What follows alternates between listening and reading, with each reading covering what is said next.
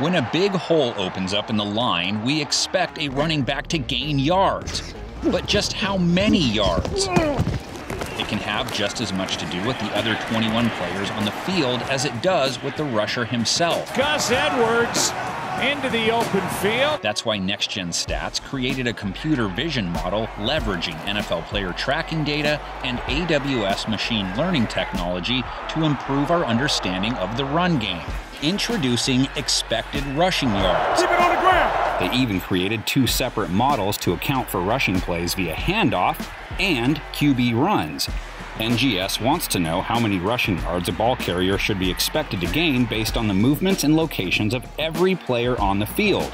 So when a ball is handed off or a QB takes off, we can estimate the run's difficulty based on the speed, Jackson inside the 40, puts his shoulder down. location, Chubb has all kinds of room, and he can walk right into the end zone for the touchdown.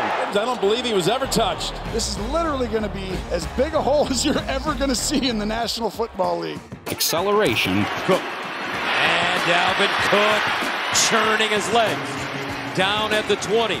and direction of every player on the field. On the fake, coming back.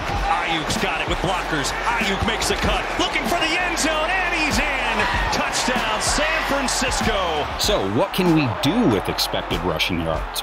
We can estimate the expected rush yards on a play, the chance of a first down, It's the 25, and Dalvin gets the first down. or the chance of scoring a touchdown. He'll take it again, runs right through the middle, into the end zone like a torpedo. It's a touchdown, Tennessee. I mean, is he even touched on this play? And we can also evaluate a rusher's performance based on their rush yards over expected. And rushing yards over expected helps us contextualize rushing performance by estimating how an average rusher would perform across the same situations. Emphasis on the average rusher because Lamar Jackson is anything but. Lamar Jackson, he is in! Spectacular!